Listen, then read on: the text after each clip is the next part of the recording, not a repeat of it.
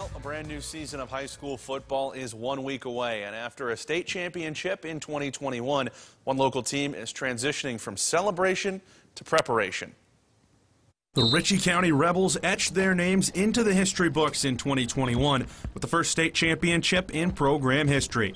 While taking home the trophy may be an unforgettable experience, head coach Rick Hott has been imploring his team to leave the highs of the previous season in the past. They're not the same group, and we're not playing the same teams that existed last year either. I mean, it's a new year for everybody. Every team will be different. They'll have different strengths and weaknesses, and we'll be measured with how well we play against teams that we face this year, not anything that happened the year past. That message is coming through clearly to the players in preparation for their title defense, and the senior leaders on the team that were big parts of last year's effort are helping reinforce Hott's message. I think our team has done a pretty good job of putting that behind us. We realize we're a different team than we were last year. We're returning a lot of new guys, lost a lot of guys last year, so we had some holes to fill, and our guys are doing a good job competing. I like to be able to see the in-team competition there. It's always great to have that. There are certainly starting jobs up for grabs for the Rebels this fall after the departures of so many important seniors, including first-team All-State captain Gus Morrison.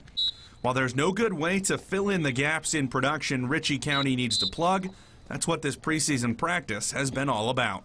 At this point, we're just trying to figure out who our best 11 are, and they're trying to kind of, I guess for a better way of saying it, they've just got to go from being, a guy that's been watching games to being the guy that's on the field making plays.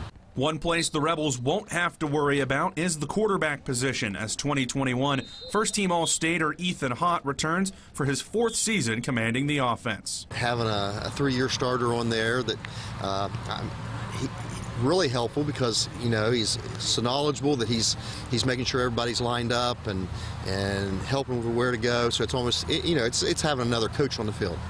As a soon-to-be fourth-year starter, Hott has experienced much of this program's climb over the last few years, and he's embracing a bigger leadership role now as a senior. I feel like I have the ability to be able to be a leader on this team, and especially with my 4 years of experience, I've been in the system for a while, so I know what's going on. I know what our coaches are wanting to see, so I'm able to lead these younger guys and the non-experienced guys into what they're supposed to do, especially on the offensive end and getting into more of the defensive side of it. While there may be a few growing pains along the way, Ritchie County isn't looking to back down from the expectations, and their preseason mentality has reflected that.